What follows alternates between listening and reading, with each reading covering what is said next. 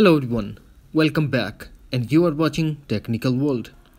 iPhone is not connected to Wi-Fi. It says connect in setting, but there is no Wi-Fi icon at the top of the screen, and app says they are not connected to internet when they try to open. So let's start to get rid of this issue, and before start, please don't forget to subscribe. The first thing that we have to do, go to settings, then tap general, and tap VPN device management, and tap VPN and disconnect VPN if it's connected.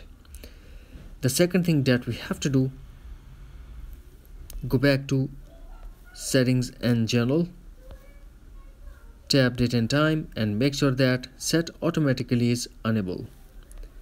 Number 3, go to settings, enable airplane mode, lock your iPhone couple of minutes, then unlock your iPhone and disable airplane mode. Number 4, turn off Wi-Fi private address. For that, first launch settings, then tap Wi-Fi and tap I symbol in front of connected Wi-Fi. Then disable private Wi-Fi address. Go back to settings and make sure that while using Wi-Fi, mobile or cellular data is disconnected. We have to launch settings. Scroll, find and tap on privacy and tap location services. Now turn on location services.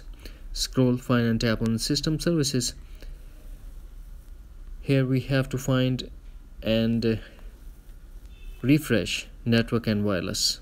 First we have to turn off. Wait for a few seconds. Turn on back. Go back to settings, then tap general and tap transfer reset iPhone, tap reset all settings. This process will delete all your customized setting to default setting, but no data or media will be deleted, and tap reset all settings to confirm.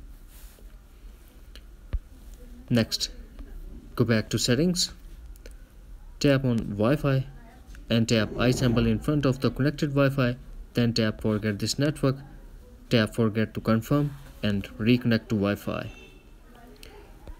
In the end, we have to launch settings, tap on general and tap software update and update your iPhone to a latest iOS version. That's it.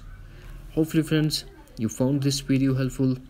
So please don't forget to subscribe, like and share with your friends and family. Thanks for watching. Take care. Bye-bye.